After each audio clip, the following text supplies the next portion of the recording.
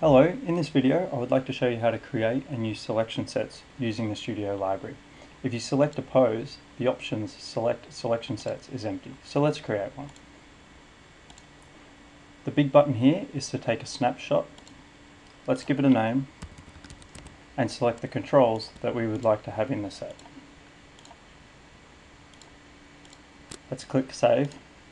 Now if we click a pose, you'll notice that the options Select Selection Sets contains Face, Browse. Face being the folder and Browse being the selection set. To keep things tidy, we can move the selection set to a parent folder. Now I'm going to go and create selection sets for the eyes, the mouth and the face, return and show you how to use them. So I created 4 selection sets, one for the face, one for the eyebrows, one for the eyes and one for the mouth. To select a selection set, you need to at least have one control selected. You can then double click on the selection set to select it. If you hold down Control, it will add to your selection.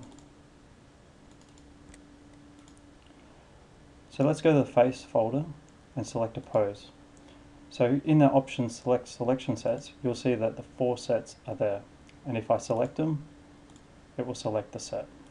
Again, if you hold down Control, it will add to selection. So let's blend, say, the mouth of this pose with the eyebrows of this pose. If you want to select the contents of a pose, remember that right-clicking Select Contents will select all the controls contained in that pose. And then I can make or blend the whole pose.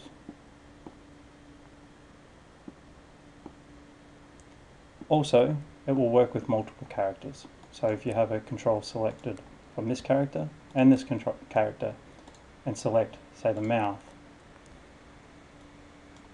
and then blend from here, it'll apply it to both those characters.